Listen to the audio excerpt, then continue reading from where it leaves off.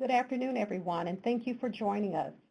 Welcome to the first presentation in the CDC Dental Public Health Residency Lecture Series. My name is Gina Thornton-Evans, and I'm the Director of the CDC Dental Public Health Residency Program.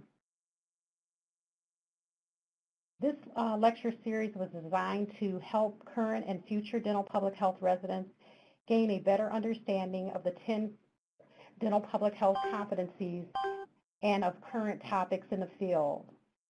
These webinars are for current dental public health residents, prospective residents, and anyone in the field of dental public health. There will be approximately one lecture each quarter, and our next lecture will be on June 11th, and Dr. Richard Mansky will be our featured speaker. This and all presentations in this series will be recorded and posted on our Dental Public Health Residency page. If you have any questions with respect to future webinars and want to be notified, please contact us at dphresidency@cdc.gov. In terms of questions, please type your questions into the chat box during the presentation, but hold all verbal questions until the question and answer period starts. Just for reference, dental public health is defined as the science and art of preventing and controlling dental diseases and promoting dental health through organized community efforts. There are 10 competencies that define the knowledge and practice base developed by the American Association of Public Health Dentistry and the American Board of Dental Public Health. This slide shows the 10 competencies, of which number 10, integrate the social determinants of health into dental public health practice, was a newly added competency.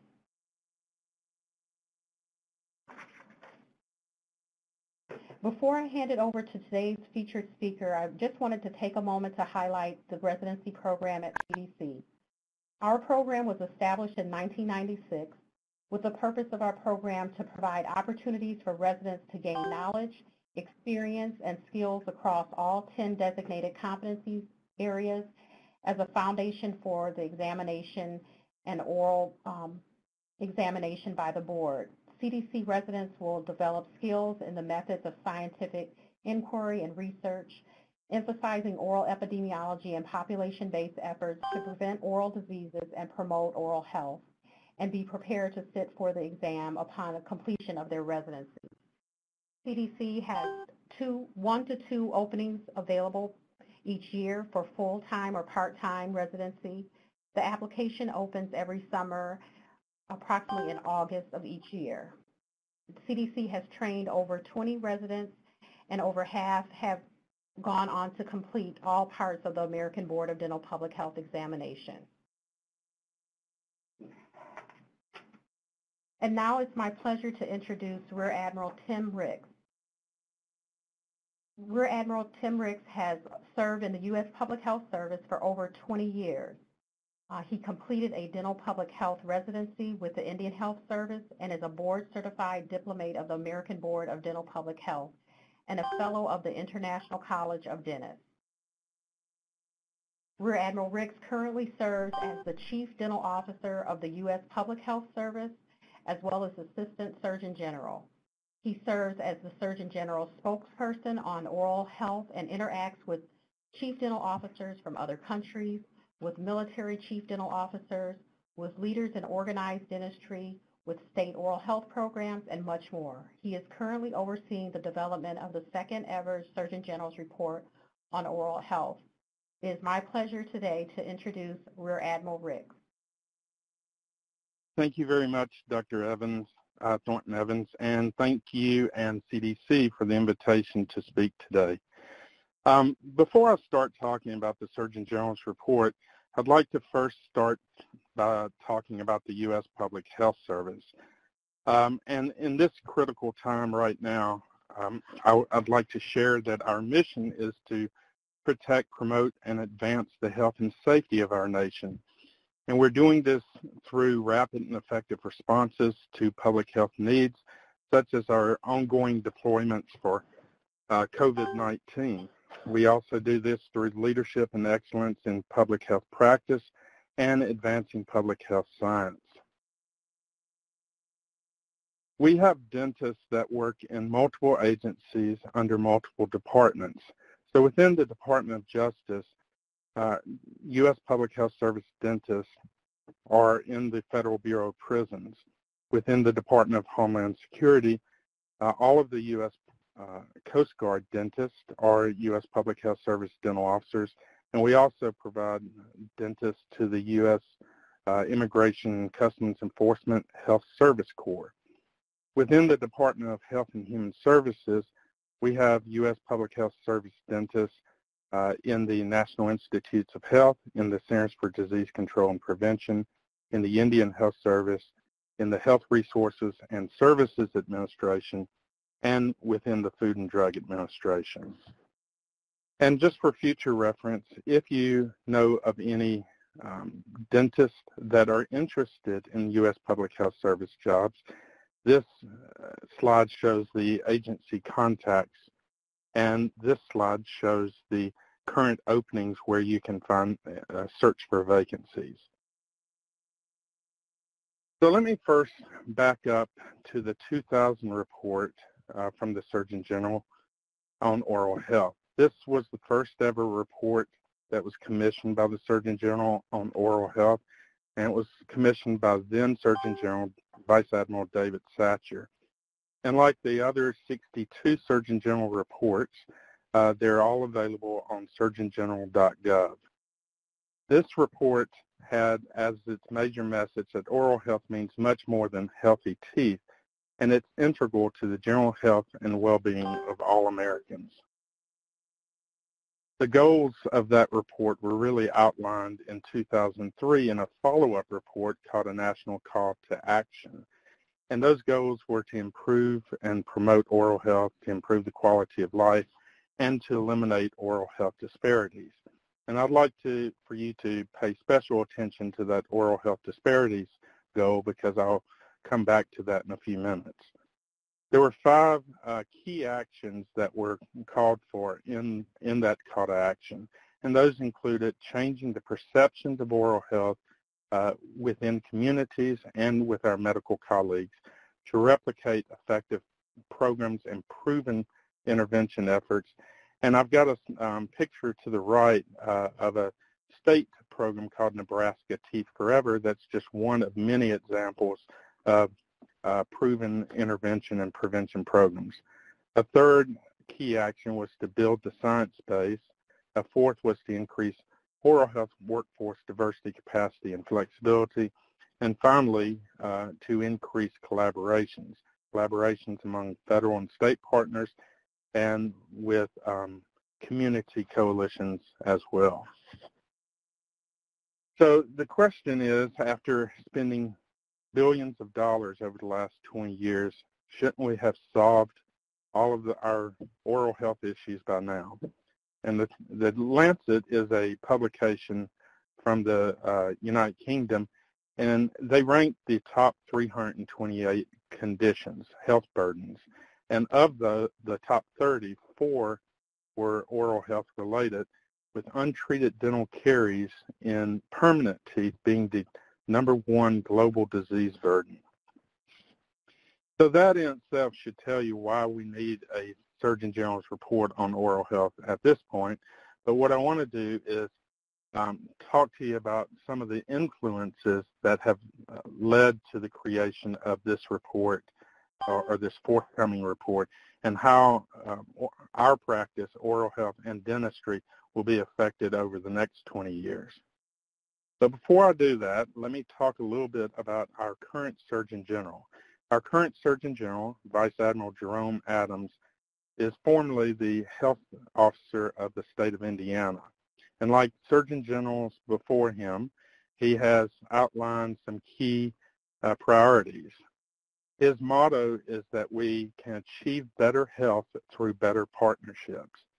And those 4 overarching priorities include substance misuse, which includes the ongoing opioid epidemic, tobacco, and e-cigarettes. community health and economic prosperity is a second priority of his, and that is really to show what the impact of good health is to the economy.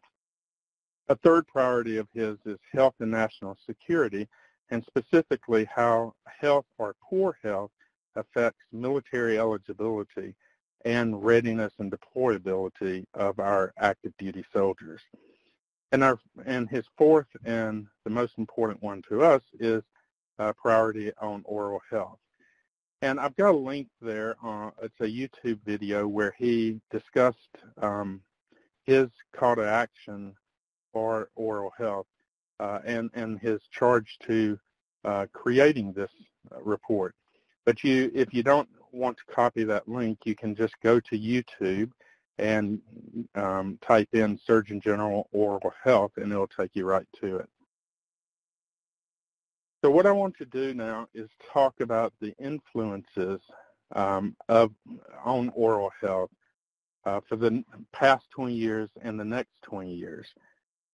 So one thing we have to realize, and many of us do, is that the world has changed rapidly in the last 20 years, and especially the digitization, becoming more digital, and the demographic changes.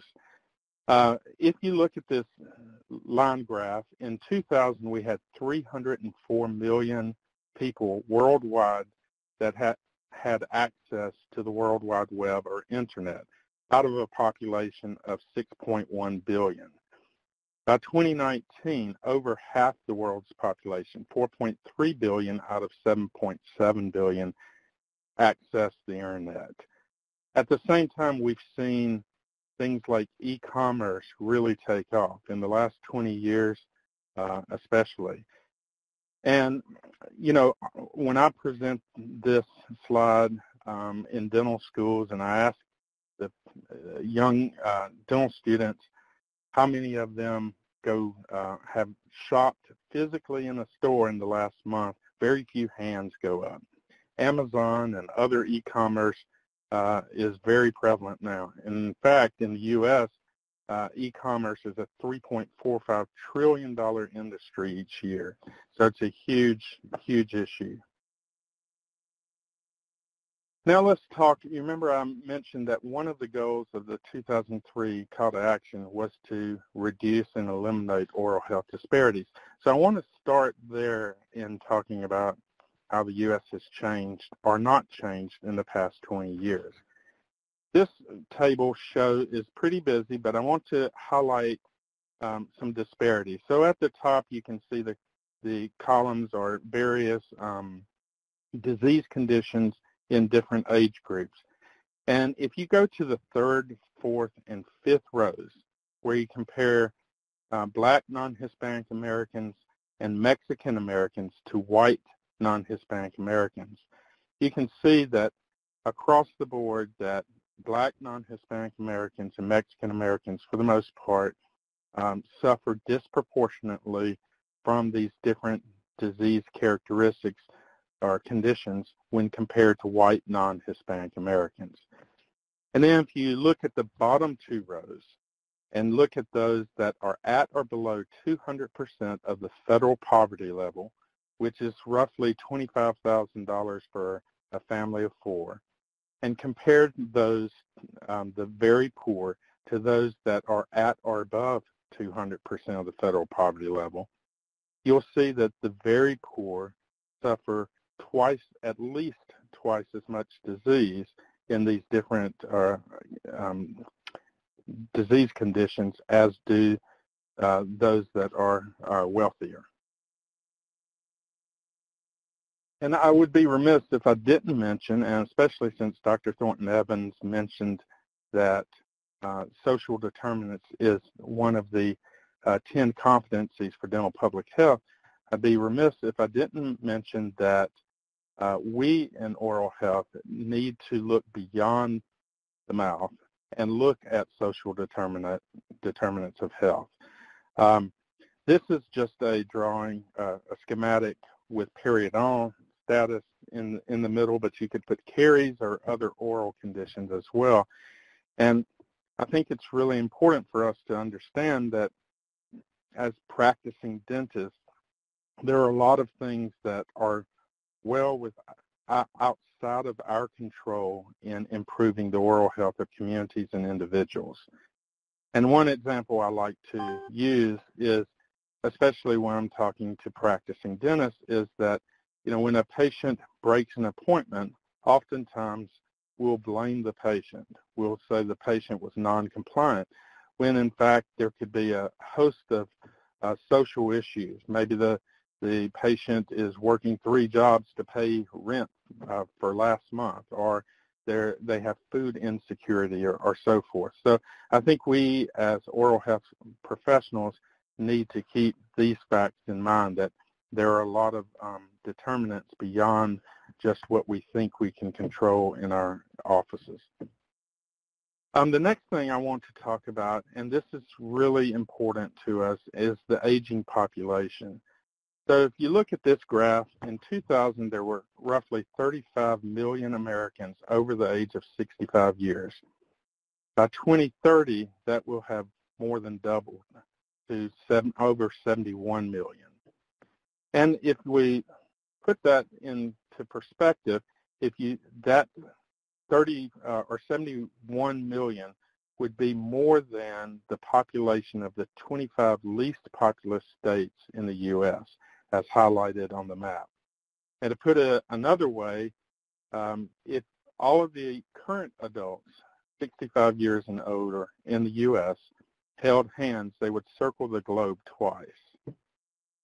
Now, the causes of this booming aging population is that our baby boomer generation, those that were born between 1946 and 1964, they're living longer because of advances in modern medicine. So that is one of the primary reasons for the growing population of elders. And in fact, by 2035, what we'll see for the first time in U.S. history is more adults over the age of 65 than under the age of 18. So that should all give us pause, because most of us understand the lack of resources currently available, oral health resources currently available to those over the age of 65, as far as insurance and Medicare coverage. And we should also consider the enormous amount of resources we have poured into children under the age of 18. Another thing that economists look at is something called the dependency ratio. And basically what this is it's the burden that is placed upon working adults to take care of older adults and to take care of youth. So if you look at the graph on the right and ignore the light blue, that's the youth. Those are children under the age of 16, whether they work or not. And the purple is people over the age of 65, whether they work or not. And we do have data that show that more and more people over the age of 65 are working. But for simplicity, we'll consider all the people over the age of 65 in the purple. And if you look to the left again, in 2000, for every 100 working adults, we had 20 people in that purple range, 20 older adults over the age of 65. Today, that has escalated or increased to 28 older adults for every 100 working adults. And by 2040, it will almost have doubled from 2000 to 38 for every 100 working adults. And what this will do is, economists suggest that this will put a strain on the economy. It will affect retirement, pension plans, interest rates, housing markets, and so forth. So that's something that may impact oral health as well. In addition, these modern advances in health also come with a price tag. And this graph here shows that with each additional chronic disease that an older American brings with them, there are additional per capita costs. And so someone with 5 chronic conditions will bring an additional $12,699 per capita or cost on average. One thing we have seen is, looking at NHANES data, is that the disparity between the poor and the non-poor has really changed in older Americans, has really increased. So if you look at this bar graph, the poor is in the light blue and the dark blue is the non-poor. And I've highlighted the difference. This is the percentage of older Americans in those categories with a functional dentition as defined by having at least 21 teeth. And so you'll see back in the NHANES period of 1988 to 1994, almost 40% of the non-poor older Americans had a functional dentition, and about 17-18% of the poor had a functional dentition. Fast forward to the most recent data we have from 2009 to 14, you'll see that both groups increase. So that the light blue, you'll see, went from around 17% to around 25%. But you'll see the non-poor, which is the dark blue, increase from about 38% to 67%. And so that disparity between the prevalence between a functional dentition between the non-poor and poor has really doubled over the past 2 decades, as highlighted in the yellow. When we asked, or when the ADA, Health Policy Institute, asked older Americans to self-report their oral health, what we saw was that 44% of those in the low household income bracket reported their oral health as either fair or poor, compared to less than 15% of those in high household incomes. The next topic I want to talk about is a changing workforce. So the Health Resources and Services Administration, or HRSA, designates shortage areas in primary care, mental health, and oral health. This map shows the designated dental health professional shortage areas, or HPSAs, across the U.S. And most of Nebraska has its own system, so that's why it's white, but most of Nebraska, other than Lincoln and Omaha, would normally be shaded in gray as well. But HRSA estimates that there are 58 million people in dental HPSAs now, and that there are 5,800 individual HPSAs. They also estimate that it would take 10,593 oral health practitioners to fill those dental HPSAs. But one of the drawbacks, or one of the hindrances, is that many new dental graduates simply won't go to rural areas where many of these HPSAs are. And one of the reasons for that is the enormous debt that they have upon graduation. The American Dental Education Association says that the average dental student debt is, I believe, $287,000.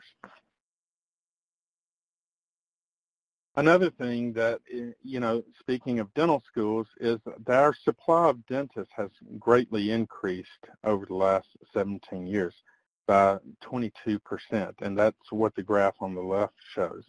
But if you look at that and compare it, or look at per 100,000 population, the increase is less substantial at only 6%. These two graphs show, they're both from the same place, the American Dental Association Health Policy Institute, but they show a change in the way practices are set up. So on the left, looking at the period of 1999 to 2017, this is the percentage of dentists in solo private practice. And you can see that in 1999 it was almost two-thirds of all dentists were solo practitioners. And by 2015, that had dropped to just 50%. However, on the right-hand side, this pie chart shows that currently there are 63%. This was for 2016. Slightly different methodology. 63% were in group practices that were not affiliated with corporate dentistry or dental support organizations. 27.9% were in solo practice, and 8.3% were in DSO-affiliated practices. Another change that we've seen is the rise of dental therapy. And this was begun in 2000 in the state of Alaska. It was brought over from New Zealand. And in 2009, Minnesota became the first state to authorize dental therapy. And currently there are 13 states that have authorized some form of dental therapy. I believe this is correct, that currently there are only practicing dental therapists in Minnesota, Alaska, Washington, and Oregon. And Washington and Oregon and Alaska are in tribal programs. There are also many other states that are considering different dental therapy models as well. But one thing that's really important is to understand, and most of you probably know this, is that there is not one standard dental therapy model. Dental therapy, there's no standard in education. I mean, they can have just a high school diploma in some places, and some places they have a master's degree. And there is no standard in the number of hours that preceptorship that they should have. So these are all things, but dental therapy is certainly on the rise, and it is certainly helping address access to care in some of those dental health professional shortage areas. Okay, the next thing I'd like to talk about is mental illness and substance abuse, which will also be in the forthcoming Surgeon General's report on oral health. And I want to show this slide, but to make the distinction that these, I basically put two separate facts on the same slide, and they're not directly related.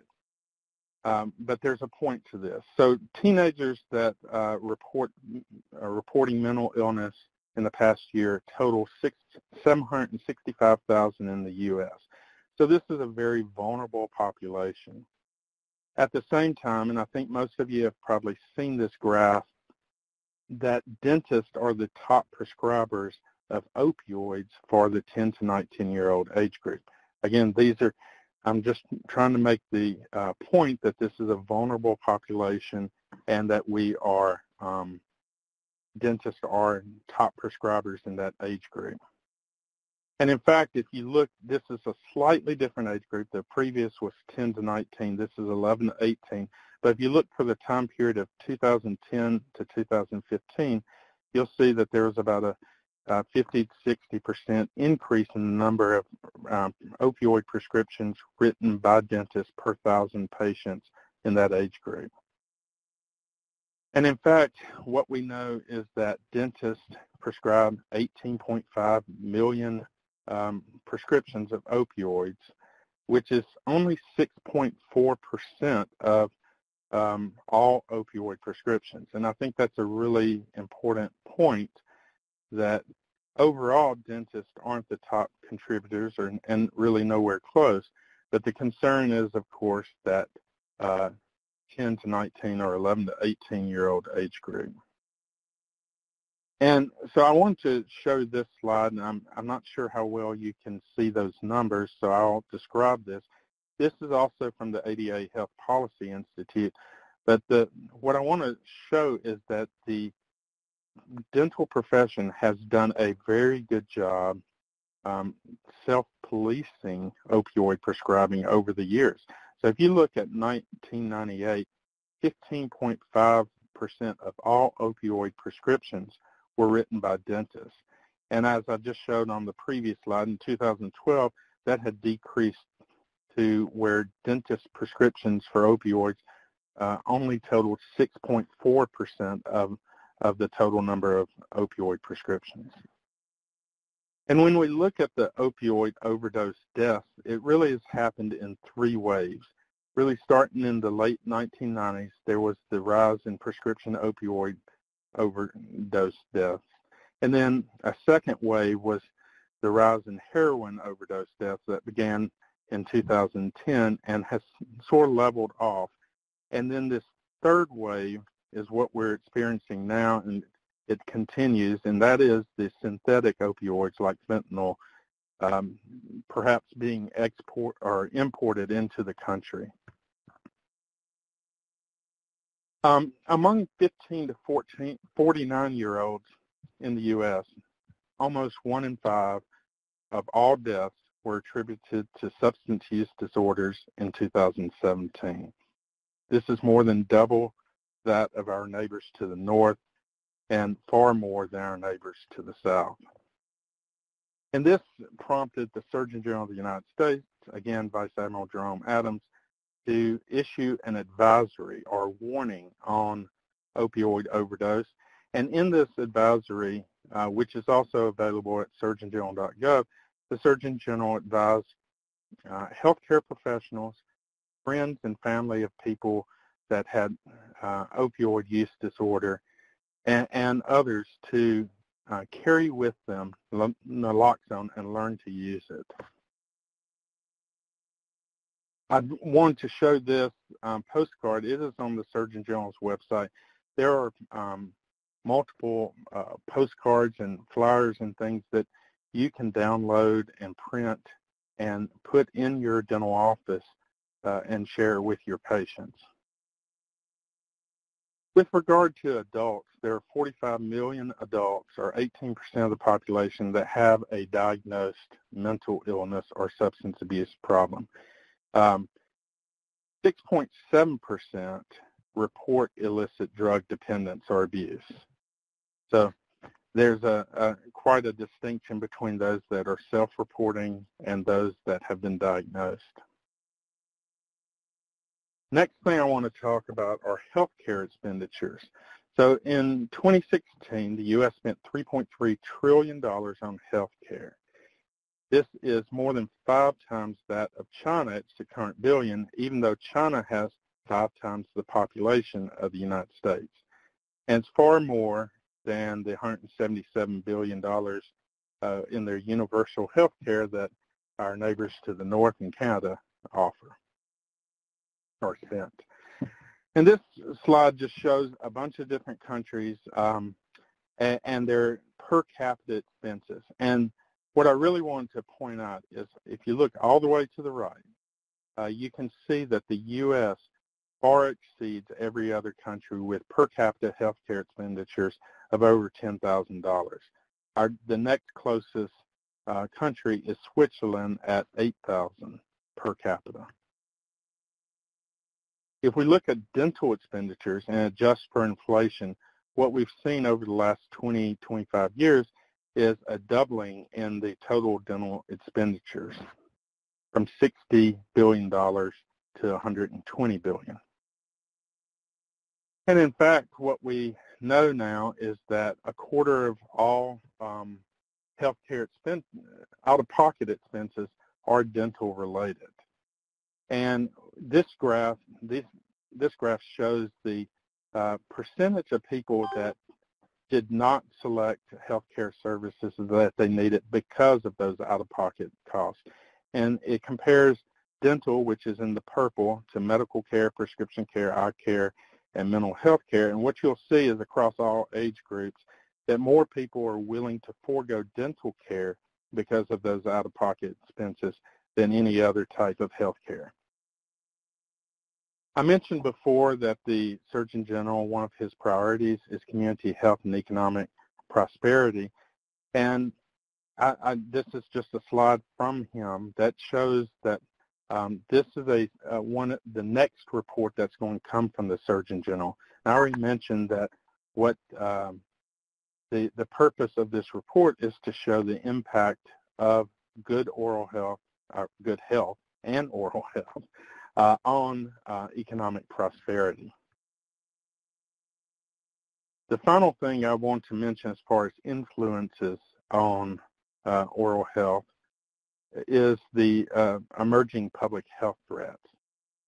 So one of the questions I often ask the audiences in person when I present this is, what is the number one HPV-attributed cancer?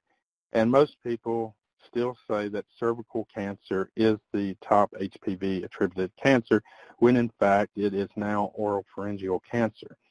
And I highlighted that on this slide, that there are 12,885 cases that per year that are attributed to HPV, that are oropharyngeal cancer, and the biggest rise has been in males. Another emerging threat is e-cigarettes, and I want to spend a little time on this because between 2017 and 2018, we saw a record increase among teens. And if you look at where I pointed the arrow, 37% of 12th graders reported past year vaping. That's not that surprising. These are 17 and 18-year-olds, sometimes 19. But what is surprising is if you look at the 8th graders, those that are 14, 15-year-old kids, almost 1 in 5 report vaping.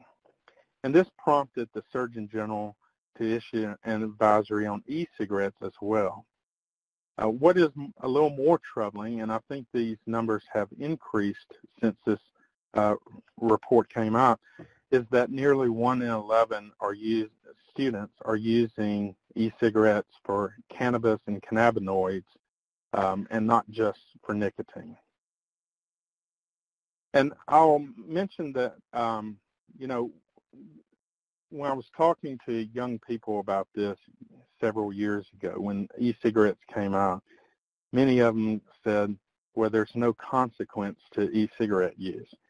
Many of us in public health said, well, just wait, the research is coming. And instead, what happened was we had this outbreak of lung disease, and it's called EVALI, or e-cigarette or vaping product use associated lung injury. And the CDC, as of February 18th, said that there are 2,800 cases of hospitalized EVALI. That affects all the states, 2 territories, and the District of Columbia. And 68 confirmed deaths were related to EVALI. The median age was 24 years, or is 24 years, with 15% under 18 years of age. The real sharp rise occurred back late last year with a peak in September of 2019. And since then, there's been a gradual and persistent decline. And from the CDC website this morning, I found out the CDC is no longer providing an update on the hospitalized cases and deaths nationally after that February 18th report.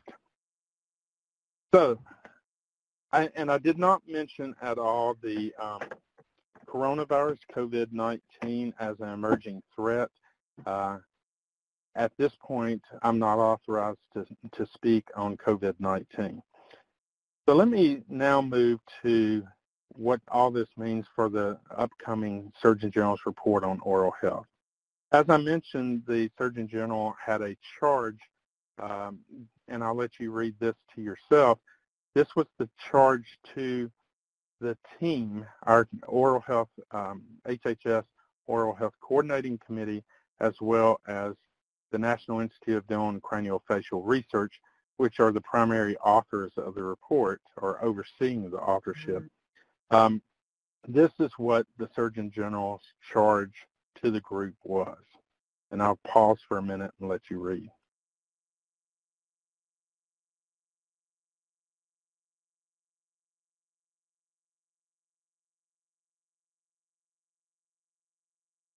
Okay, so the big questions from this report will be, where are we now? What changes or advances have we made since that 2000 report?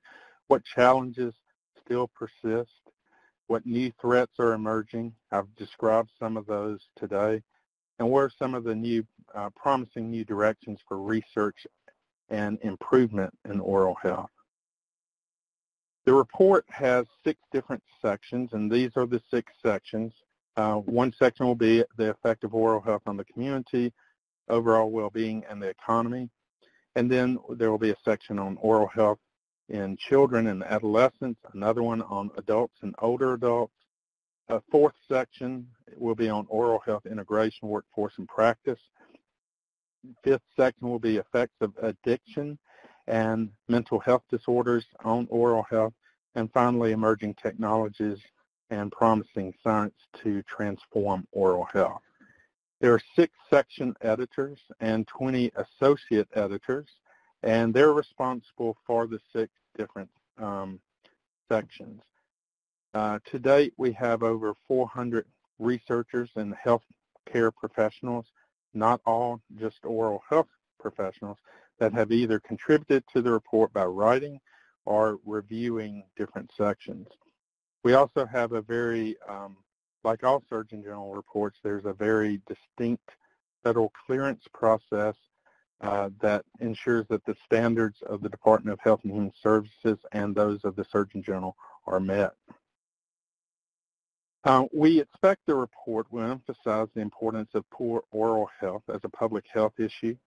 We think it will reinforce the importance of oral health throughout the lifespan, describe some of these important contemporary issues affecting oral health, especially discussing oral health disparities or inequities, and outline a vision for future research and policy directions. And finally, we hope it will educate, encourage, and call upon all Americans to take action.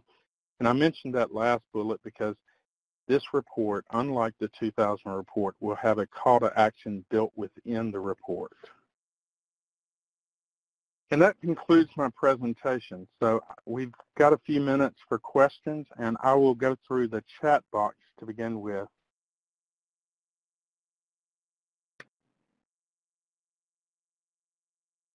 So one question was, will we have access to the slide deck?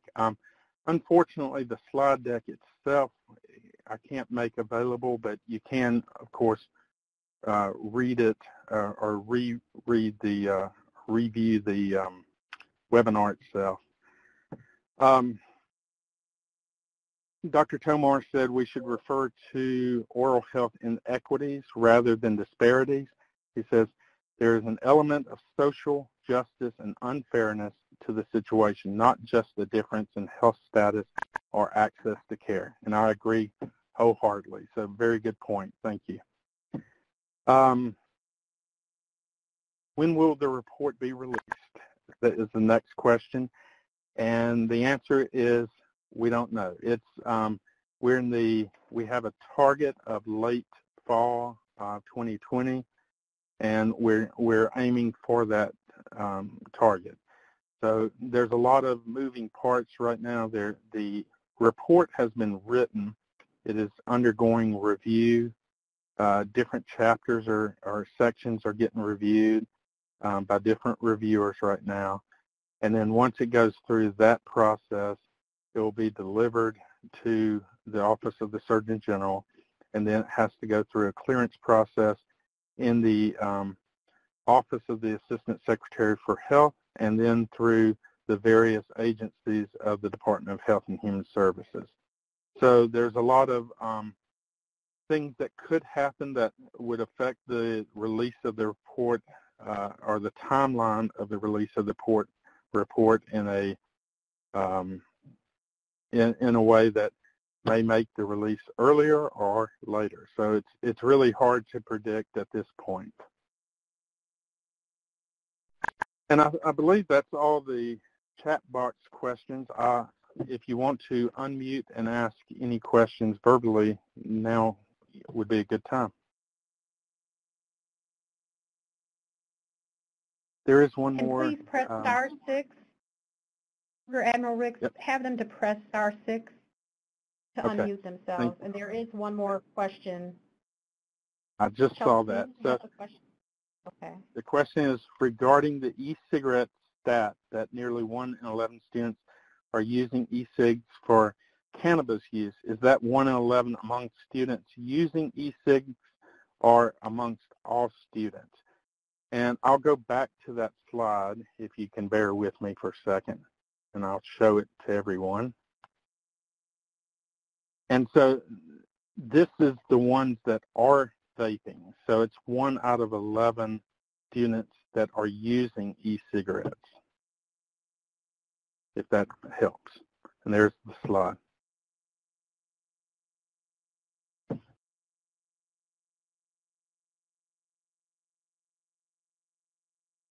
Okay. Are there any other questions for Rear Admiral Ricks? Please press *6 to unmute yourself.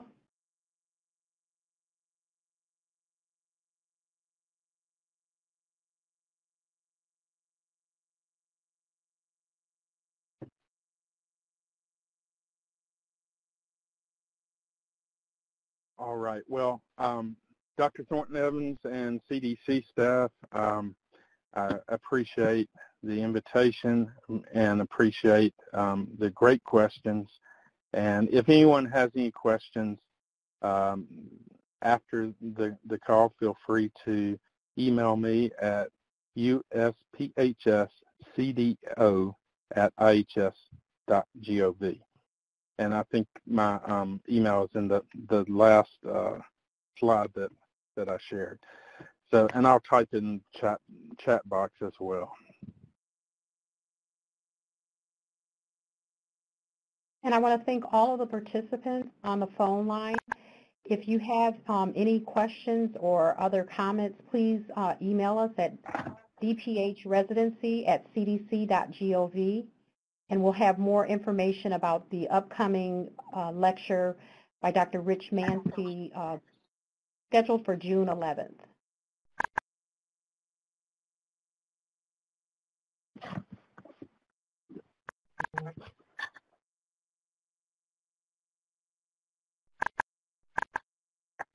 All right. Thank you, Dr. Thornton-Evans. Thank you, Rear Admiral Ricks. And everyone enjoy the rest of their afternoon.